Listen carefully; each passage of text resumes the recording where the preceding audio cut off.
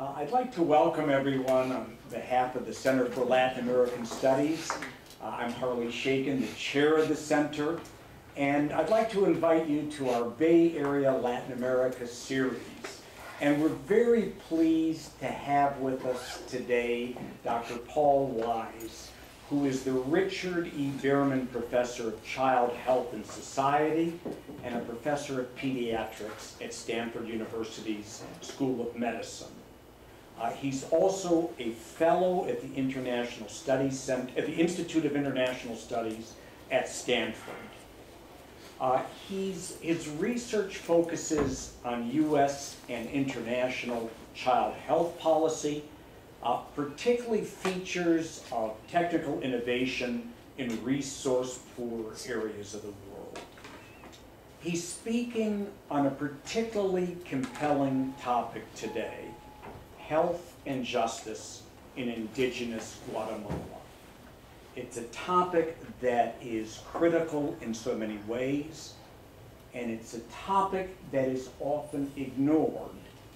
And the first line of the short description of the talk raises a very compelling question.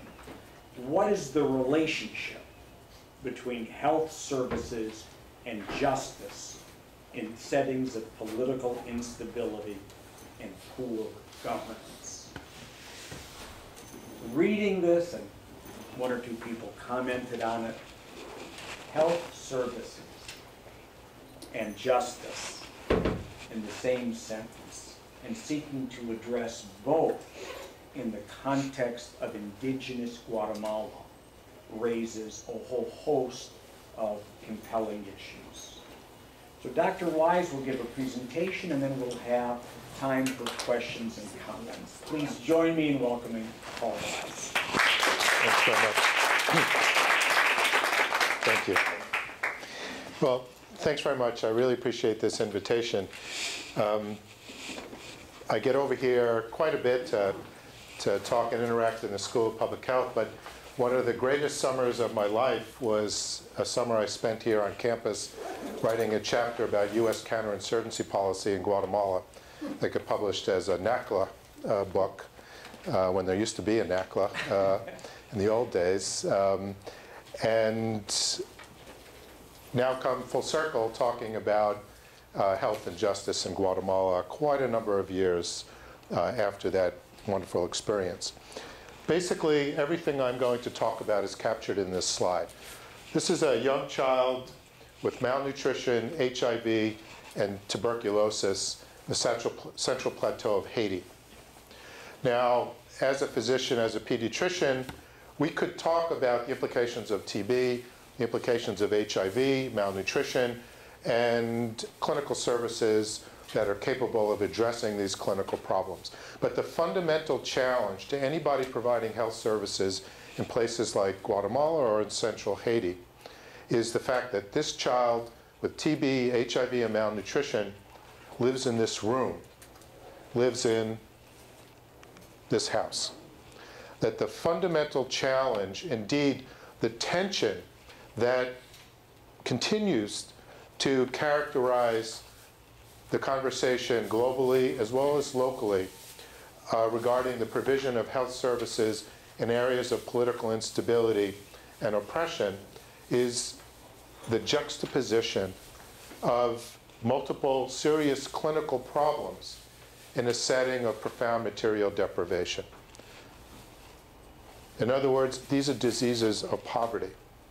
And therefore the question arises, what is in fact the role of clinical capability, of clinical services, or even technical innovation in settings where the diseases are clearly related, generated by fundamental problems of political instability and material deprivation. These are diseases of poverty.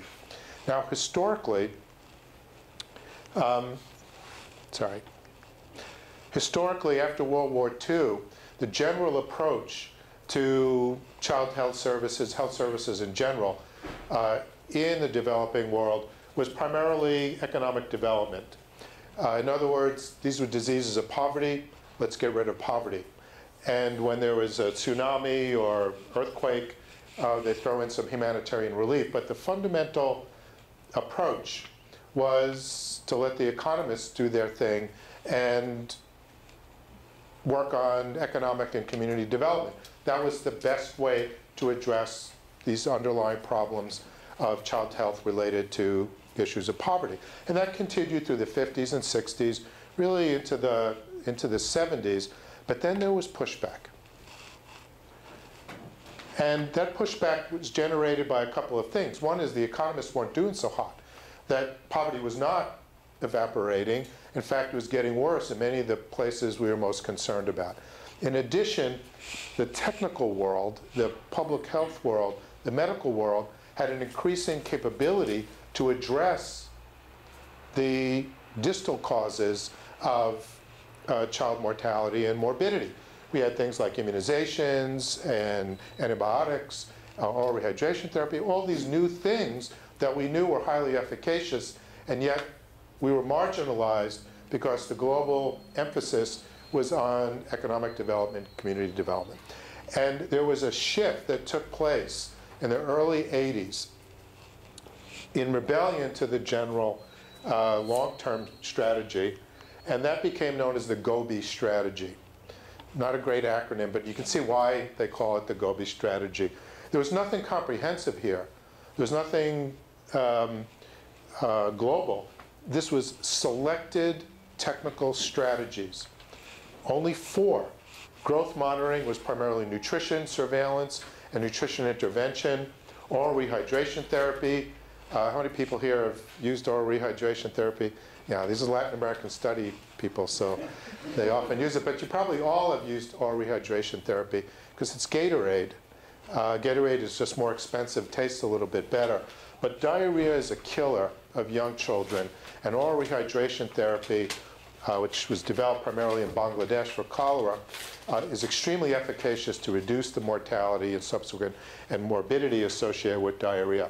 Breastfeeding became central at this time because Nestle and other large companies were actively marketing infant formula in very poor areas of the world, and this was sort of a response to that. And immunization, we had a whole bunch of new immunizations, but we weren't delivering them to the kids who needed most.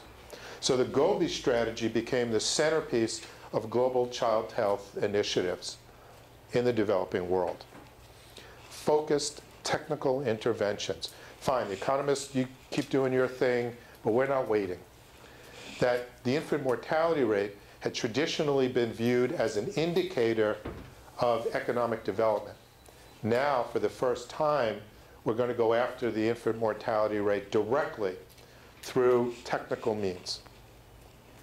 This continued in the 1980s until there began to be pushback in the 1990s. With the development of the human rights movement, focus on international law, legislative approaches, people began to ask, what in fact does GOBI have to say about child soldiers? What does GOBI have to say about child labor? What does GOBI have to say about trafficking young child sex workers? And the answer, of course, was nothing. That GOBI, with these very focused technical interventions, said very little about the broader social context of child well-being in these areas. And so there was pushback against GOBI coming primarily out of the legal and social sciences world, and it culminated in the UN Convention on the Rights of the Child, which adopted a child rights agenda. And you know that every country in the world has ratified the UN Convention on the Rights of the Child, and originally there were 2 that did not. You know which countries were the 2 that did not? United States and Somalia. And Somalia has now ratified. We can talk about why the US has trouble with this afterward if you like. But the main point is that things shifted away from technical interventions, from the GOBI strategies, to child rights, a rights agenda. And UNICEF, which was the lead on GOBI, shifted into a rights-based approach, focused on social reform, legislative changes to address general well-being of children in the developing world. And that became the centerpiece of global strategies to address child health in poor areas of the world. And I think you're getting the theme here, until there was pushback against the social reform approach, the rights-based approach. And it came in a series of articles in The Lancet, which the main global health journal based out of Britain. I apologize, this is cut off. This is Africa, the Americas, Eastern Mediterranean, Europe, Southeast Asia, which is India, and West Pacific. And this was basically tracking the annual reductions in young child mortality over time. And the higher the bar, the bigger the decrease in the mortality rate, improvements in survival. And what troubled people was, look at Africa, this is primarily sub-Saharan Africa and primarily India, that we're beginning to see a relative plateauing taking place in the 90s, particularly the late 90s, particularly in places where nobody expected these rates to plateau. These are the places everybody was most worried about. And yet we were seeing a relative plateauing taking place in young child mortality rates. And this got the technical world very concerned. And the child rights people began to say, well, we're just sort of hitting the wall. This is not really preventable mortality until we have better economic development. And so the technical people, the medical people and the public health people said, okay, let's look. And they created expert panels to see what portion of this was preventable. And the bottom line was that the vast majority of this residual mortality was in fact preventable with interventions we have now. You don't need Berkeley or Stanford or the Gates Foundation to come up with any new brilliant discoveries. With interventions we have now, the majority of this residual mortality that was plateauing is preventable with interventions we have now. And with this, we saw a schism just break wide open between the child survival people, which is the GOBI people, the technical people, the medical and public health people, and the rights-based approach, which was primarily rooted in legal frameworks and social sciences. Okay. To this day, global child health has not recovered from these interventions, these antagonisms in approaches. Okay. What you see is this pendulum swinging back and forth to where it is now, which remains problematic, where you have disciplines primarily focused on social reform, social change, and fundamental political change, and those disciplines that are focused on direct intervention with technical strategies, antiretrovirals, antibiotics, immunizations, the GOBI people. Now you can tell that this is somewhat of an argument between lawyers and doctors, okay, which happens if you haven't noticed. Okay, but the problem is that this has characterized global health, and particularly global child health, ever since. Now, my suggestion to you is, and you may already pick up, the fact that this is probably not a very healthy set of tensions to embrace. Looks like a friend of the family here. And the question is, how do we make our peace between these antagonisms? How do we begin to overcome these antagonisms? And my suggestion is we should first start a bit conceptually and then move into the pragmatic realm.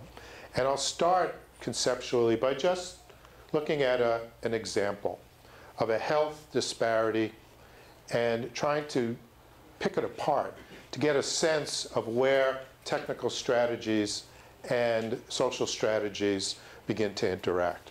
There are three groups of people: group 1, group 2, group 3. Similar exposure, but widely divergent outcomes.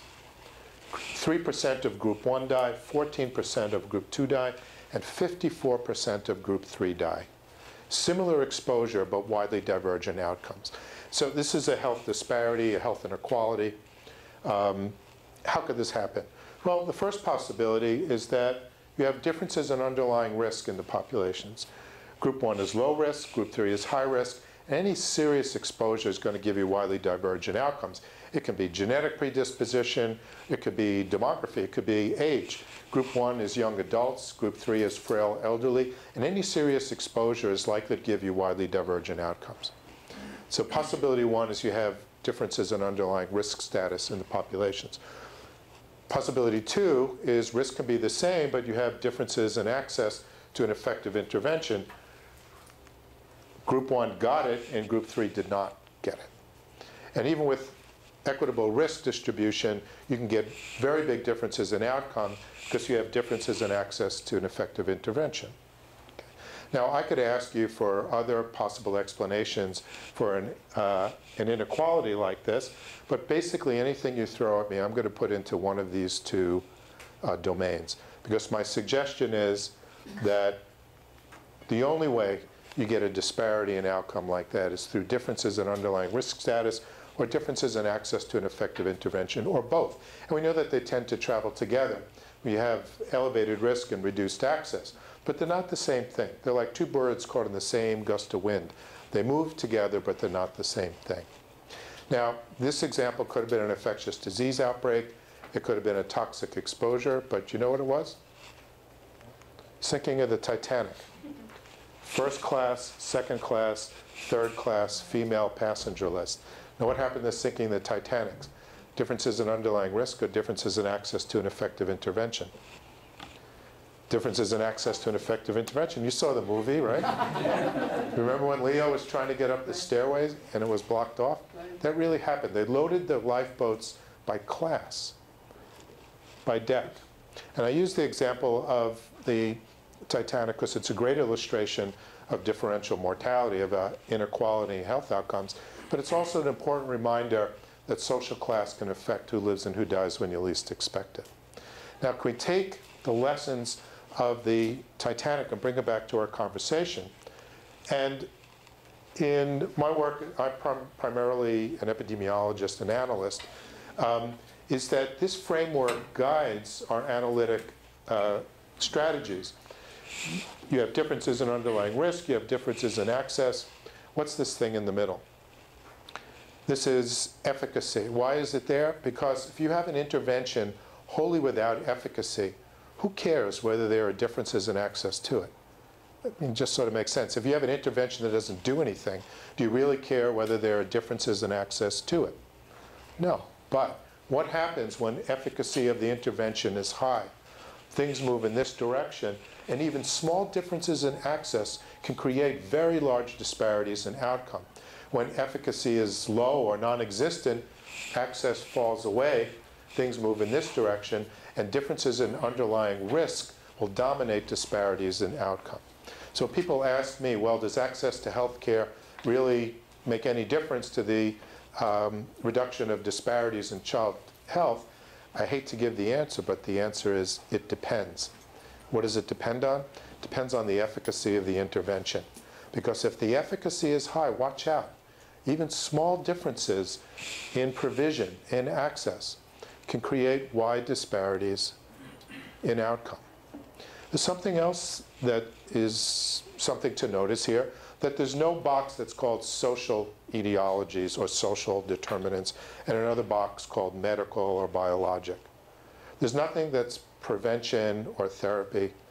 There's nothing primary care versus tertiary care, because I don't care about any of those things. All I care in this framework is whether there's an efficacious intervention, because if there is, provision is crucial. The other thing that you should notice here is that this is very dynamic. Efficacy is growing all the time. That's what University of California, Berkeley does. That's what Stanford does. It creates new efficacy. But the challenge is that as efficacy grows, so too does the burden on society to provide it equitably to all those in need. That as efficacy grows, the burden moves in this direction, and equitable provision becomes crucial. It also suggests that there's a danger when we try to elevate social causation, the social determinants of health, by devaluing clinical capability. Why? Because to devalue notions of efficacy. In other words, to reduce perceptions of efficacy, almost by definition, undermines advocacy pleas for enhanced access to it. If people don't believe it does anything, how are you going to advocate for enhanced access to it?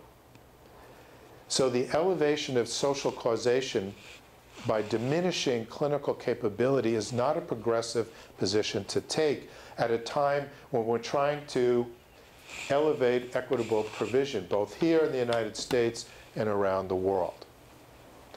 That at some level, non-provision of a highly efficacious intervention is unjust. And that justice and efficacy track together rather than being antagonistic and falling far apart. That the suggestion is that efficacy is important to the concerns of social justice, and that the provision of efficacy is part of the conversation of social justice, particularly in areas of profound need. Now, back to our little friend here with HIV, TB, and malnutrition, again in Haiti. And not long after this picture was taken, the child and the mom was provided with antiretroviral therapy, anti-tuberculosis medication, and food. And this is the kid about 4 months later. You can't really see here, but the technical pediatric term there for that kid is butterball. You know, the kid looks great. But let me remind you, they still live in the same house. Okay. And you can see the tension between the fundamental approach to social change, the underlying economic situation, and the requirements, the justice requirements of equitable provision of highly technical efficacy. Now, our job is to marry the two. And what I'm going to describe is some work that we're doing in Guatemala that's attempting to do this, as well as I'll end with a description of some of the work that we're doing in other parts of the world.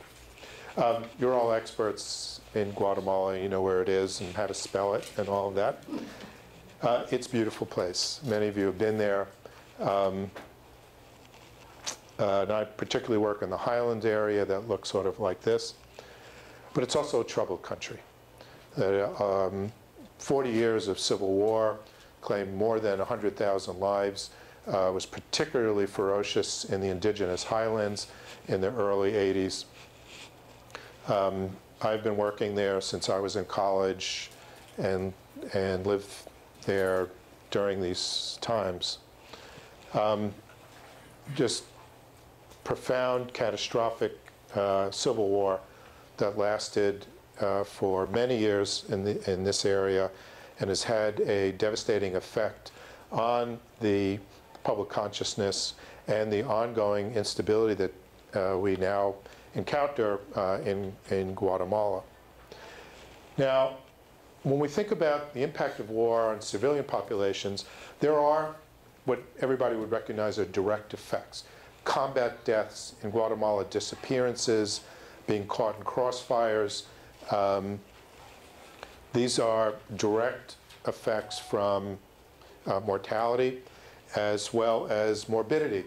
And injuries, probably in the Guatemala context, took place at 10 times the rate of deaths. So the direct effects by being caught in the violence itself created, best estimates are about 100,000 or more deaths over this time period, probably 10 times that number in injury and many disabling injury. But we're particularly interested in the indirect effects. And the indirect effects are those that are not directly associated with exposure to combat and to violence directly, but rather are associated with nonviolent causes of death. Now, I'm taking data here from one of the most ferocious areas of combat exposure in the world. This was Darfur between 2003 and 2008, at the height of the fighting in Western Sudan in the Darfur area. And the epidemiology that came out of that experience was that the vast majority of the deaths that took place in Darfur of this time were not directly related to violence per se, direct injury from combat, from violence. And when we looked in the Eastern Congo, where we also work, again, a devastating area of warfare and instability, that when you looked at under 5 mortality, kids under 5, what you see is an epidemiology that looks like this. Mostly fever and malaria, neonatal, kids less than 28 days of life. In other words, this looks almost exactly like the epidemiology that you see in the Eastern Congo when there is no war. The only thing that changed was that the gain was turned up. The absolute rates of all of these things rose. Why? Because of devastating changes to the health infrastructure in these areas, displacement that was dramatic, and the destruction, basically, of the social fabric of community life in these areas, such that you see enormous indirect effects taking place. And of course, most of this is preventable. So that the indirect effects, which in most places like Sudan, like the Eastern Congo, approached 90% of all excess mortality due to the fighting, was in fact indirect. And Iraq was probably 60 to 70% of all the mortality in Iraq and in Afghanistan were not due to direct exposure to violence, but rather to these indirect effects. So given what we know of how preventable this mortality is, and how important the indirect effects are in areas of instability, we wanted to look at Guatemala. And there are a variety of different estimates of mortality in Guatemala. We took what we thought was the best composite of documented mortality. And this is in the highland area that we're most concerned about. And you can see the big hit that took place in the early 80s with Rios Montt taking control of the government, the counterinsurgency campaign really hitting the highlands really for the first time. Through the late 60s into the 70s, it was mostly south coast and the east of Guatemala, to a certain extent in the Petén area. But when you look at child mortality rates in the same area, what you see is a bump in the early 80s. That when you first look at it, I mean, it's significant, but it never recovers. In other words, that it never recovered to where we would predict, based on our best modeling, of where under 5 mortality ought to be. And when you look at the rest of Central America, and even the other parts of Guatemala, you see recovery, but not in the highlands. That the indirect effects continue to occur now. Okay. Considerable amount of time subsequent to 1995, and certainly to the period of the fighting in the early 80s, that the direct and indirect effects are substantial, but the indirect effects are still occurring. And in fact, the majority, if not the vast majority, of deaths occurring in Guatemala due to civil war are likely to be indirect deaths, but are invisible to most of the counts. That you just don't see it when people talk about civilian casualties. Now, I'm going to be talking about some activities on San Lucas Toliman, which is a town on the south shore of Lake Altilan. And I've been working in this area for quite a while. And it's, again, beautiful, surrounded by beautiful volcanoes on the lake. It's coffee country. The people we work with are primarily day laborers on coffee plantations. And this is typical of what you see in the settlements, either on the coffee plantations or surrounding the coffee plantations. And not unexpected, very high rates of young child mortality and malnutrition. And this is what malnutrition looks like. This is a young baby, about 3 months old, with severe marasmic malnutrition. This is just basically being starved. The mother's breast milk just didn't come in, and there was no alternative, and the child begins to just lose weight.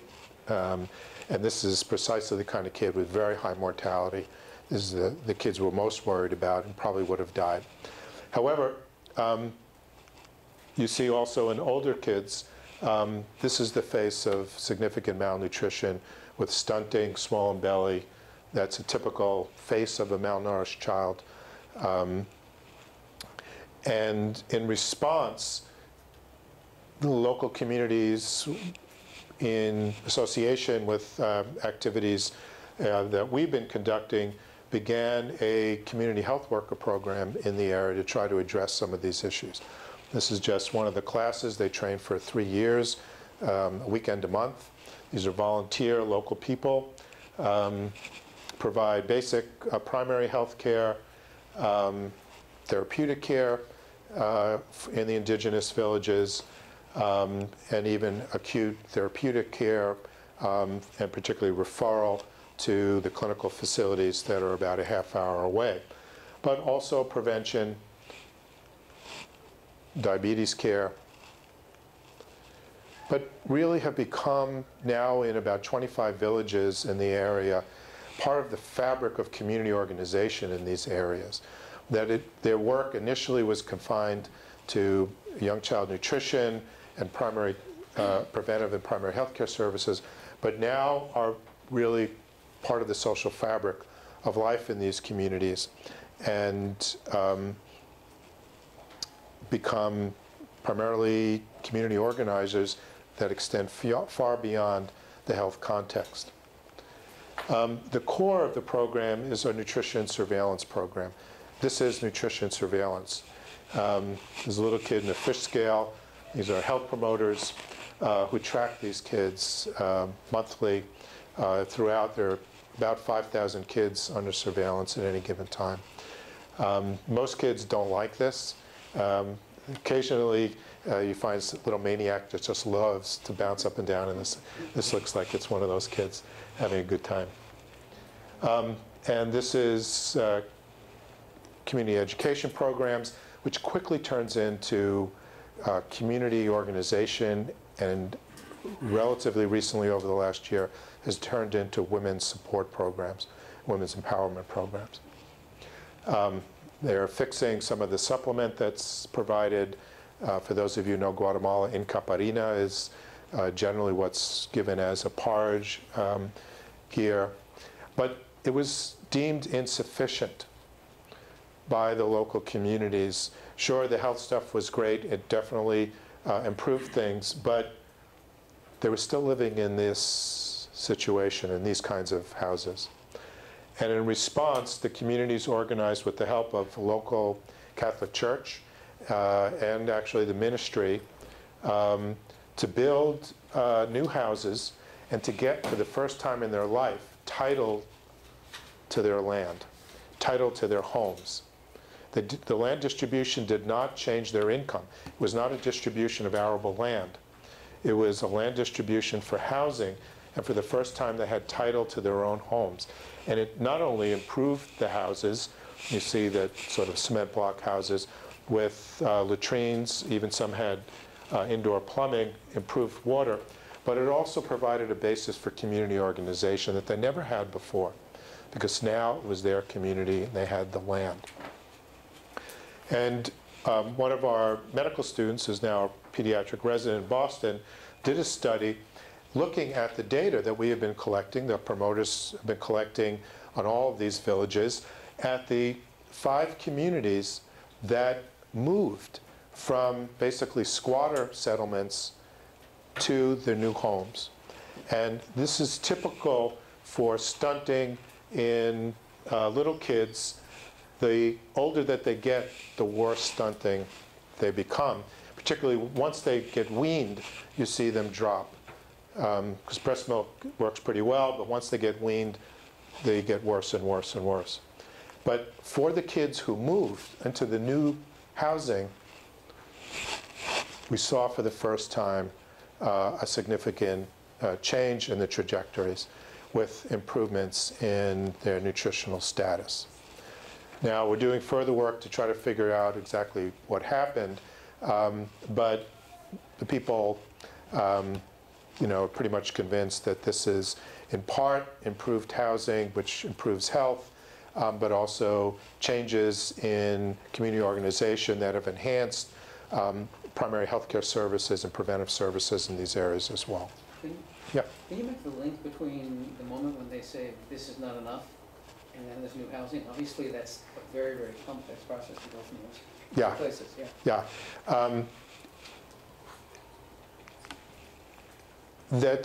It took time for some people, but it was clear from the beginning that the people, particularly the health workers down there, and there are about 60 of them now, they never bought into the antagonism between social change and technical intervention.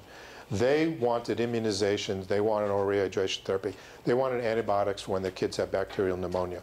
No question. But they also knew that that was likely to be insufficient. And particularly coming through the war the way they did, they had a perception of grievance with the government and a sense of oppression that was fundamental to their response. And so that was interwoven into the conversations about the health program. I was a Latin American studies major. I worked on counterinsurgency before going to med school. So you didn't have to convince me. But there were other technical people, particularly from some of the public health NGOs, that didn't really want to hear about housing change or community organization.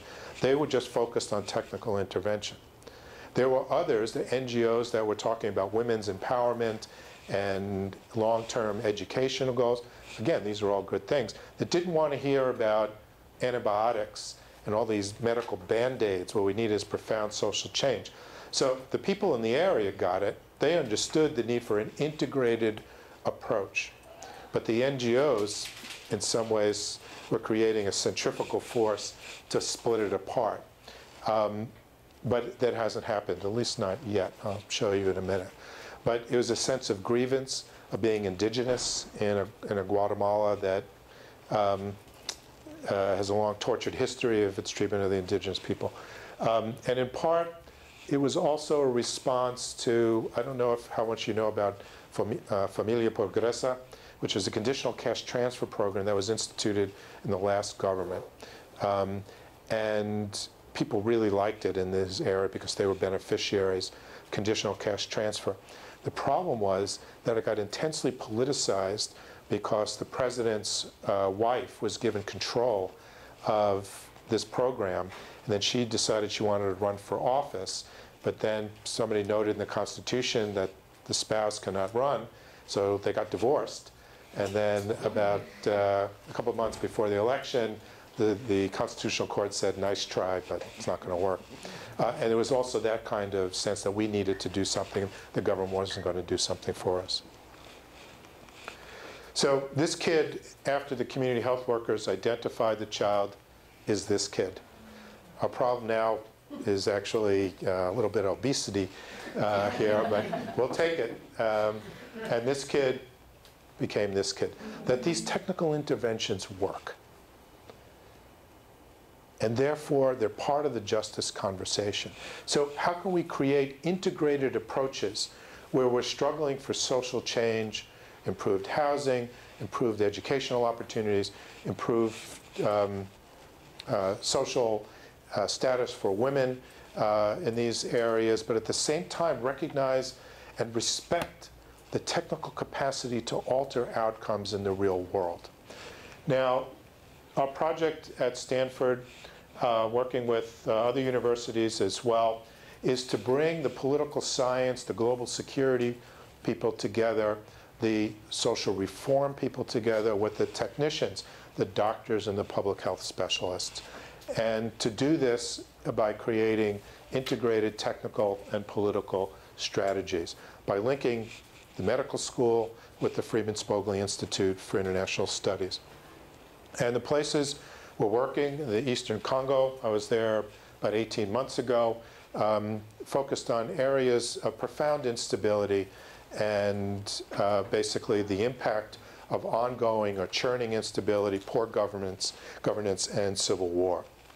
We're also working in Zimbabwe, again, to look at what kinds of integrated approaches can address the requirements of dealing with the Mugabe regime, but also recognizing that kids are dying from a failure to provide antiretrovirals in places like Zimbabwe. We're very interested in areas of the world where the USAID is active, and this is their logo, of course, but it was not an official logo. It was a graffiti on the security barrier that runs through the middle of Bethlehem and the West Bank. And working in this area, a very complex political situation, is crucial for our understanding of how technical strategies and political strategies must interact in areas of the world that are unstable. This is Jamaica, and now looking at the favelas outside Rio, which are being cleared for World Cup and the Olympics. And we have security people looking at what's happened to crime, what this counterinsurgency effort has really looked like, but we also have activities to see what the health impact was and how technical interventions can begin to address the health needs of some of these areas. Again, looking for integrated approaches that respect the requirements of fundamental social change, political change, but also the fundamental capacity, technical interventions in areas that are unstable. The reality is that approximately 60% of all under 5 mortality in sub-Saharan Africa are now occurring in areas of political instability. And yet the big NGOs, most of the university programs, go to places like Zambia, Botswana, Rwanda. Okay. These are relatively stable places. And it's understandable why the NGOs like to go there, but it's not acceptable. The majority of preventable deaths are occurring not in those places, but in the places that the NGOs won't go. It's our attempt to create integrated technical and political strategies to address the reality of unstable governance and political instability. The death of any child is always a tragedy, but the death of any child from preventable causes is always unjust. The requirement will be an integrated approach where the disciplines drop the traditional antagonisms and we create strategies that transcend the boundaries of any one discipline. And my hope is, and with your guidance and support, is that we can begin to build on these conversations and begin to create the integrated strategies that fundamentally will best ensure that our programs and policies will prove both efficacious and just. Thanks.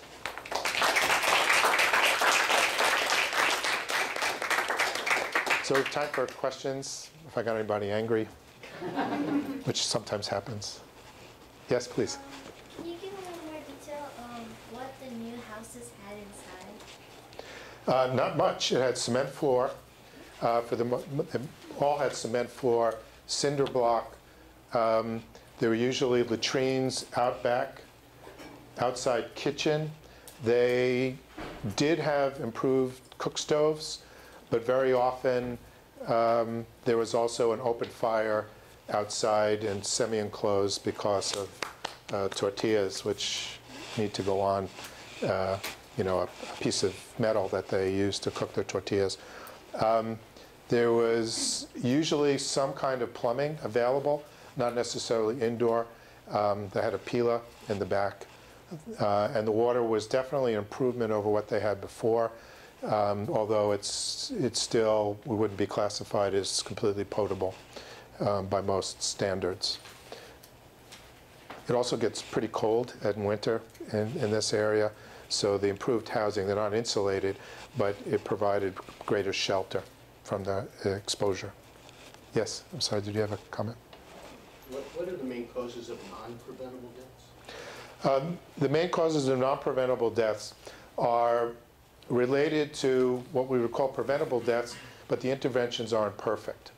So even with immunizations, you get some failures of the immunization. Even with oral rehydration therapy, and you give it, there's some situations that the disease just overwhelms those problems. Neonatal conditions are a big chunk of the, what we would call non-preventable causes, where you have congenital anomalies, extreme prematurity, and even in this country, we still don't have a pretty good handle on how to really prevent extreme prematurity, and that accounts for a big chunk of the non-preventable mortality. It's concentrated very close to birth.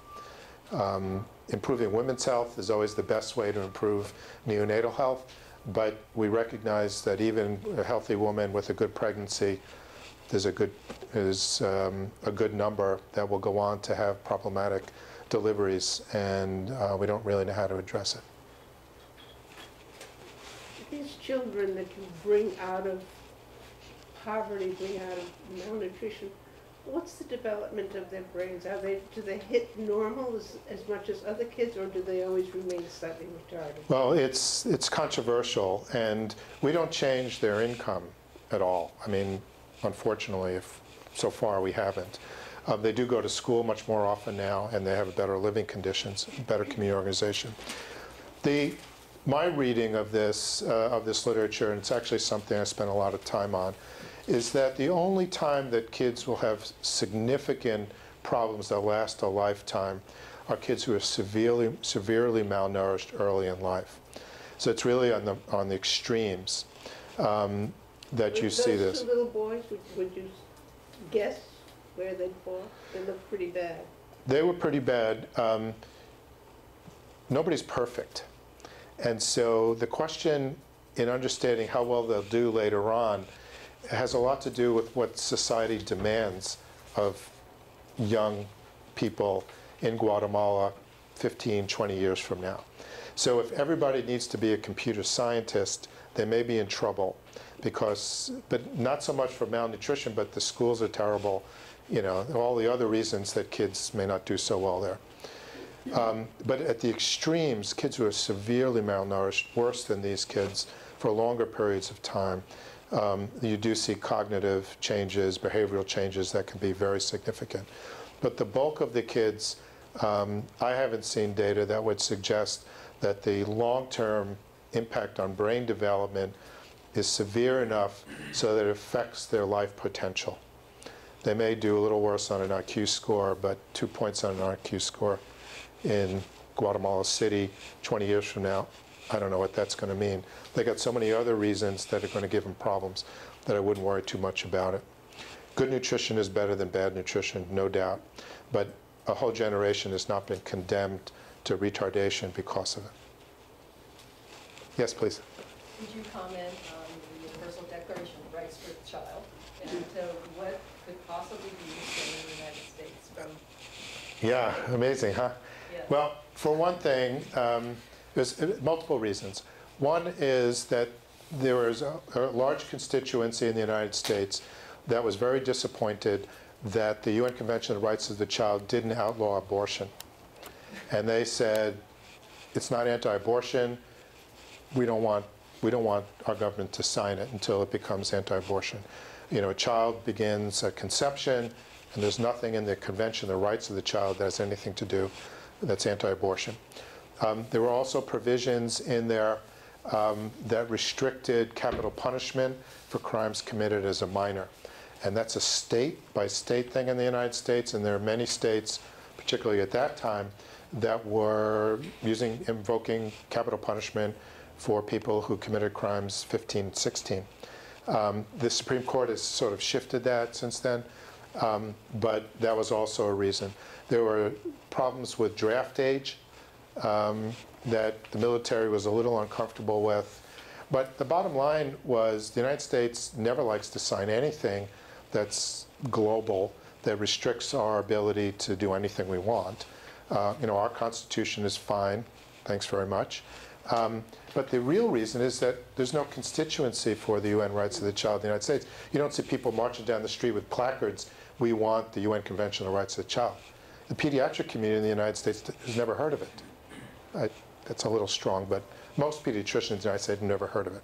So there's no constituency for it, so it never came up for a vote, and it probably never will. Yes? Just to follow up on that question, to what extent do you see comparable situations in areas in the United States, broadly speaking, about what you were showing here? There are areas in the United States, and half of our center's work is focused on U.S.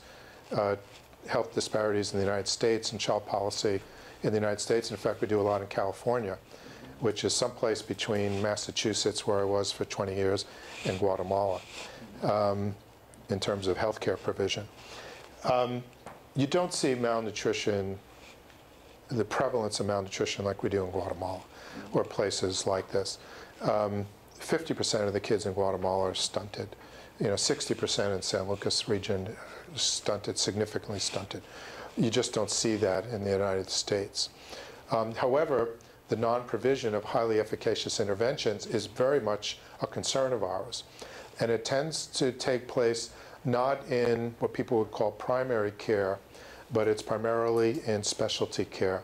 So if a poor child has cystic fibrosis in certain states, you're in trouble.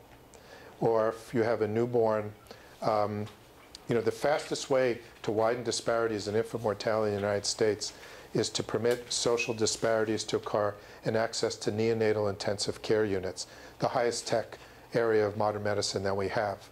So you have the health indicator, which has been traditionally related to social status, social equity, the infant mortality rate, being dominated these days by access to the highest tech medical care that exists. In certain parts of the country, we see the social factors playing a large role in access to neonatal intensive care. If you don't have health insurance, you don't get to a neonatal intensive care center. That's death for a premature baby. And you see this widening in those areas. So we're very concerned about the non-provision of efficacious interventions, and we just follow that wherever the epidemiology takes us. And in California and in much of the United States, it's kids with serious chronic problems where you see the biggest disparities opening up. And then in the newborn period, in the neonatal period, which is about 70% of the US infant mortality rate. So we're very focused on this. We don't see large distinctions, certainly not conceptual distinctions, between what's going on with kids in the United States and places like Guatemala or the Kivus in the Eastern Congo. But we do see the scale and the distribution of the epidemiology shifting. Yes, please. You mentioned that you try to wed both technical with political interventions in these different countries. I understand the technical, being a public health person, but I'm very curious about how you apply the political strategies and what are they and how really effective are they coming from Stanford, and what's the approach, what's the pathway? Well, I think our pathway is heterogeneous, pluralistic, depending on the political situation. So we're very concerned about areas affected by geopolitical sanctions. That's why I have Zimbabwe up there, Gaza, Burma for a while. And in Zimbabwe, because the European Union, the United States, they don't like the Mugabe regime, they have cut off all aid directly to the Ministry of Health. Even though the Ministry of Health, as part of the unity government, was controlled by the opposition party. The effort is to give money to NGOs who run around, this patchwork of NGOs running around Zimbabwe. They do a lot of good work, but the Ministry of Health is the only way to get services at scale. And so we're working very hard with our political science people, people who work in Zimbabwe, work in global security, geopolitical sanction movements, to say, can we alter the sanctions regime to respond to the technical requirements of saving little kids and mothers? And so the global security people wouldn't have a clue what's required technically in the new sanctions regime, and the public health people wouldn't know the first thing about how do you change a sanctions regime that's generated by geopolitical considerations.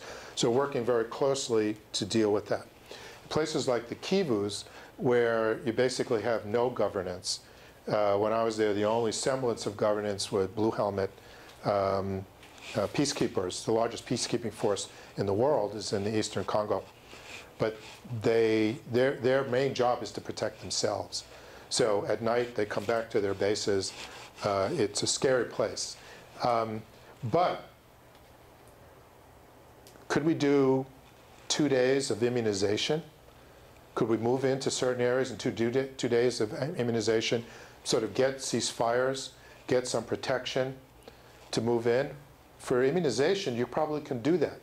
For maternal mortality reduction, because you need infrastructure, C-sections, you can't do it that way. So we're creating a taxonomy of health interventions that have different political requirements for provision. So certain things we're going to require security and infrastructure, but there are a lot of things that we could do even in very unstable environments. The kids in Mogadishu are well immunized. How did that happen? We want to go and find out what politically had to happen for the technical provision of a highly efficacious intervention to take place. In Gaza, you know, it's completely cut off geopolitically, or even the West Bank has problems, but yet we see that there are certain problems taking place in Gaza that could be fixed with technical solutions that would have very little political currency. For example, the big thing that strikes you when you look at Gaza epidemiology is neonatal mortality is sky high. They do okay with immunizations, but if you have a chronic disease or have an acute need, terrible. Well, there are ways to fix that. That would require very little from the sanctions regime. So it takes a technical group of people to say what they are, but you need political people to work on the political side. So those are the kinds of things that we're trying to do. In the favelas outside Rio, same thing. Political scientists, Beatriz Magaloni is down there right now, working on the political side, and we work very closely looking at the health. I don't have simple answers for this, but I know if 60% of all the kid deaths are taking place in areas that are highly unstable politically, it's just telling me we need new strategies. We cannot accept anymore the NGOs and the university global health programs only going to the places that have, I don't want to get too facetious, but good security and nice coffee shops. Okay, I get it, I understand why, but that's not where the kids are dying. Yeah. Do you ever work with Doctors Without Borders? Because they see, at least in Guatemala, in the areas where I was working, they seem to be in very, very conflicted zones and get away. I don't know how they manage to be there. Yeah, it's a very impressive organization. We work closely with them. And they come into very complicated political situations, war zones, and provide clinical care. Usually not at scale. They were in Darfur, but the indirect deaths are massive. And a small clinical group like that, even though they're courageous and they are very effective in what they do, cannot address this at scale. The other thing is that in many respects they leave once things sort of quiet down, and the indirect effects keep cascading on, but MSF, Doctors Without Borders, have had to go to other combat zones. In Guatemala, they operated the HIV clinics because the government wasn't doing it for many years. This has been a shift lately. So it's a great organization. We work with them closely, but they're the first ones to say we need political activity as well. They're very cautious about that because they have to remain neutral politically, but we don't. And we can begin to work politically in ways that they couldn't. Mm-hmm. Yes? I actually thought there was a group in Negative called Doctors of the World that broke off from Doctors Without Borders because they felt like they had to take a more political approach. And I don't know as much about them if you could address that. But I was wondering if you ever worked with Partners in Health, especially in Haiti. And then my third question quickly is like, aside from the brain, is there other, like the kidneys, the liver, their heart, or something, are there other long-term effects that these children can expect? Yeah, I'll answer the last part first. The answer is probably yes. And what we're talking about is the developmental origins of adult onset disease. And even in the United States, this is a very hot topic. And so a child who's malnourished and then gets heavy, is the kid at risk for obesity later on, for hypertension, because your kidneys very early, even in gestation, intrauterine environment, are developing.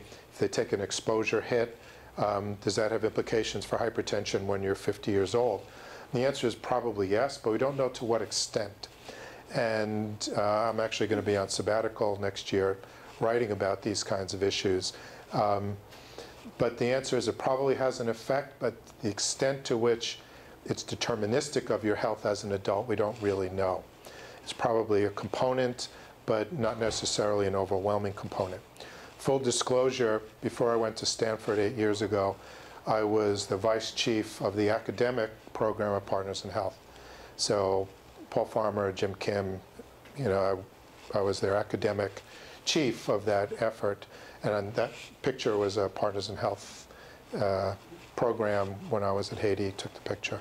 And continue to work closely with them in Rwanda, Malawi, and Haiti. And the effort now is, can the Partners in Health model, community health worker model, work not in Rwanda, but 30 miles to the west in the Kivus, in a very unstable environment? We don't know that yet. But Partners in Health is beginning a program in Guatemala and also in Chiapas, small still, but we're working as a consortium, and they're, spending a lot of time in our program, San Lucas, because we're further ahead, but the idea is to create a consortium of community health programs in Mesoamerica that we also might want to extend into Nicaragua and Salvador over the years, but particularly working very closely with Partners in Health.